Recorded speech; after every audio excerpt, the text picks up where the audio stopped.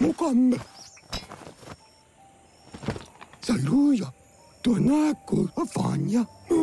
He's got the goo glide functional. You'll have a pull hook and a salvage net, but no armor, and an engine strong enough to break through the thick goo further out.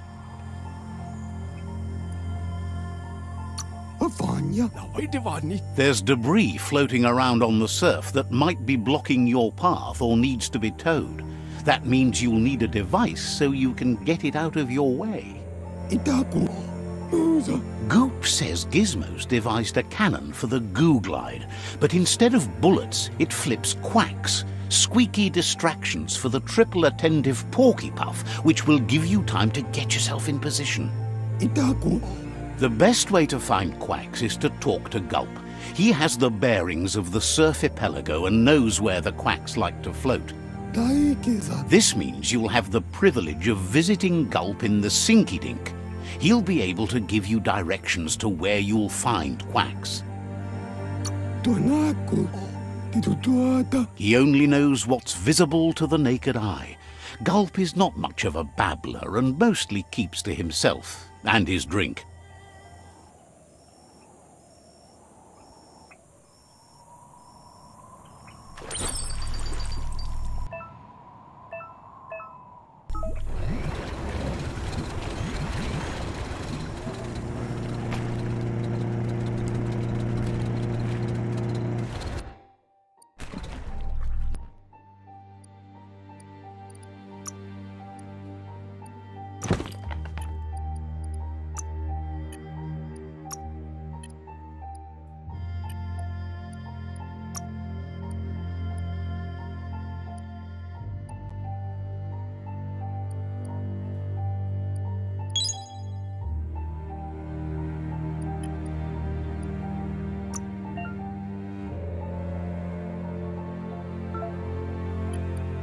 Ah, the freedom of the open surf.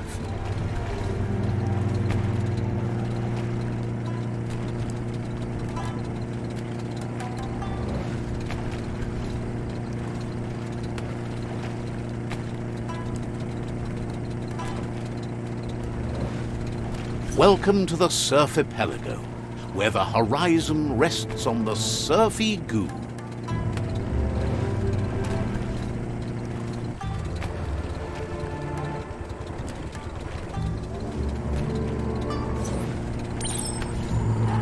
You're poking around Pockbur, a prime village. This here is the Sinky Dink, home of Gulp, at the very least. Yeah.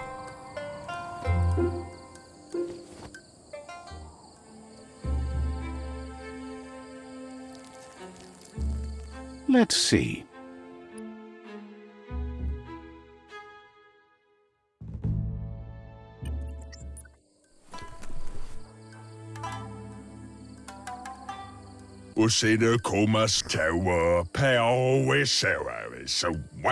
Wonders if you do more damage to the world while they can't see you so well.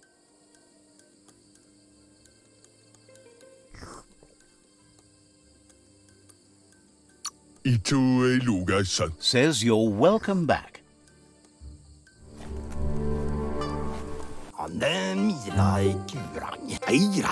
He's pretty sure he's heard of you before, although the details are maybe a little hazy. He wonders if you have something for him to drink.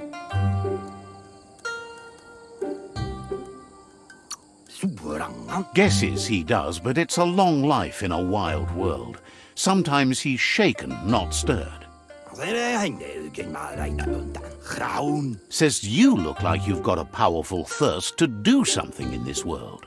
Good, bad, not really sure, but it seems like you've been drinking in your destiny and liking the flavor.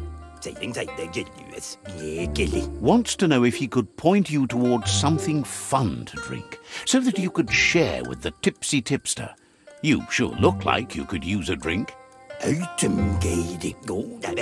Either way, he hopes you find a way to wet your whistle before the world comes to an awful dry end and leaves us all thirsting for more. Says life's like a mystery drink. Sometimes it's amazing, and sometimes it's awful. But either way, you can't stop drinking till you're dead. Sure, but that's nowhere near as quick and easy. Who wants to stop to chew? Says you should toast the end of the world, but you'd better hurry. It's coming soon.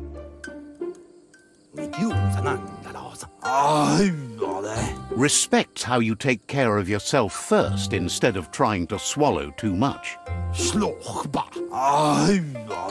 Thinks it's funny you wound up with the Jagni. They drink so little, like birds.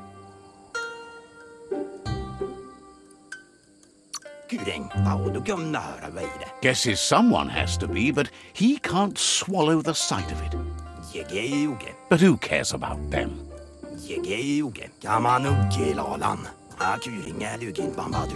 Says you'd be as bummed out as him if you came for the hot stuff. The Glugmocker, Nimhimbibble, and his favourite radium syrup. That one's even more intoxicating now, aged in truck tankers and all.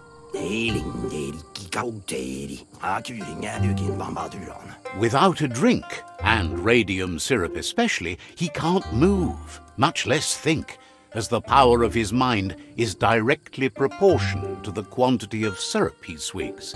That's why he's called Gulp. The drink helps him forget the state the world is in, but it only lasts until tomorrow. The world is still doomed, even if the sun goes up. It makes most dumber, but that's his special burden to bear. He wants you to know he has other interests too. He's the Surfipelago's self-proclaimed ornithologist, for example. There are other ways than a cold drink to relieve stress, even in these dark times, and, fortunately for you, he can help. Watching Pippi's flap is calming, but better yet are the ones you can look at and touch, like quacks. Squeezing them is a great way to relax.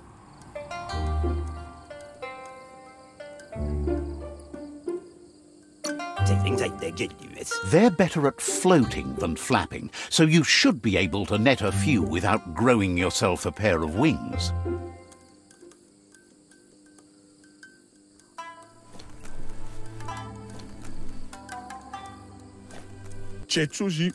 Says the Tree of Life connects all creation. Didn't have much else.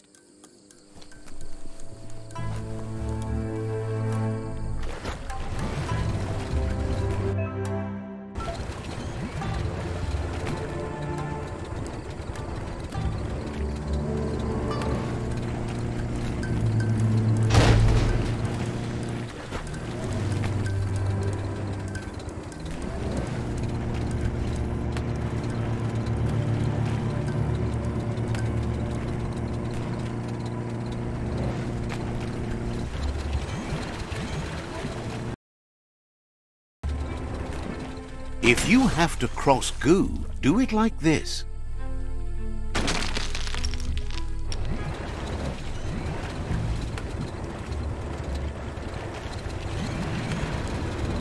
The Quack Hollow, it's just lonely.